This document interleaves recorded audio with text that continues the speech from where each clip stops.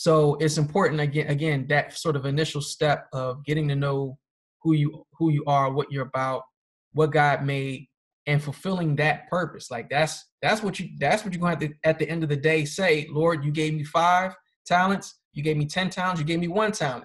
I don't know what it is. For you, it's like 25. Yeah, man, you got 25 talents. All right. You gave me. All right, bro. Seriously. Let me put my hat back on. Right? You gave me these talents. You gave me this stuff. You gave me this calling and this burden in my heart. And I want to make sure that I return unto you your expectation, because it's even in that passage, it says, when the guy with the 1 talent said, well, I knew you were a hard man, and that you reap where you sowed not, and I just decided to bury it over here.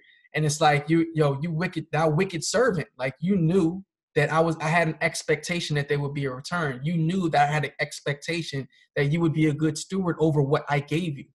So you have to know know that soil. You have to know the field. You have to know the barn. You have to know what it's there and why it's there and what it does.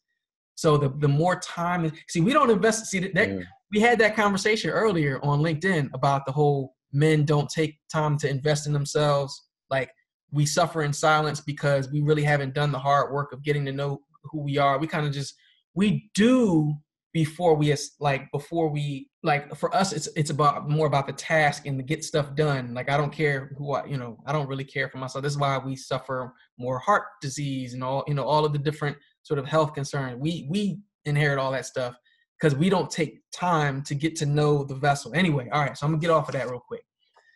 Let me just dive in. I'm gonna cut across the field a little bit faster because